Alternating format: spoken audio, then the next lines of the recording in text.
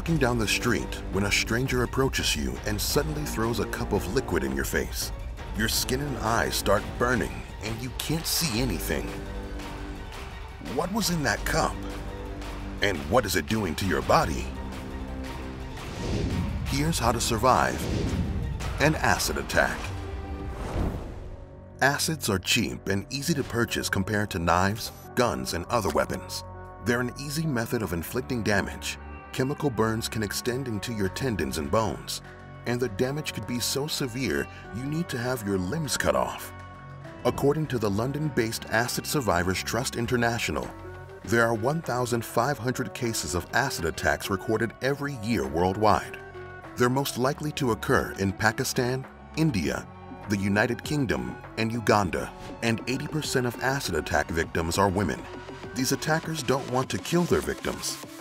Instead, they want to disfigure and scar the victims for life by ruining their future romantic prospects, career opportunities, and social status.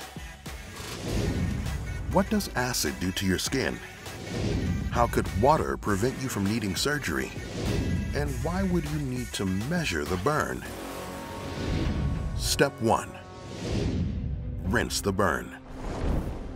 In March of 2021, a stranger poured a cup of battery acid on a woman's face outside her home in Long Island.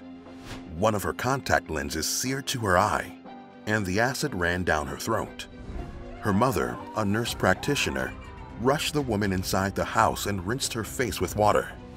After several weeks in the hospital, she still has trouble eating, painful burns on her face, and her eyesight might be compromised forever. But she likely would have died if her mother hadn't acted quickly. Rinsing yourself with water within the first minute after the burn can reduce your risk of complications, limit the long-term effects of scarring, and reduce your need for surgery. So flush the burn area for at least 20 minutes. Step 2. Act fast. If you're attacked with acid, the following seconds are a crucial time for limiting the severity of your wounds. When a chemical like sulfuric acid comes in contact with skin, coagulation necrosis starts. This is the accidental death of cells or tissue that occurs when the strong links or bonds in proteins are denatured or broken down by the acid. It's essential to contain this damage immediately using a soapy solution, as sulfuric acid feels hot when you add water to it. Step 3. Measure the burn. After rinsing the area with water, put clean gauze over the burn to keep it clean. But don't try to remove the skin or blisters. And don't use any lotion or ointment unless a doctor tells you to.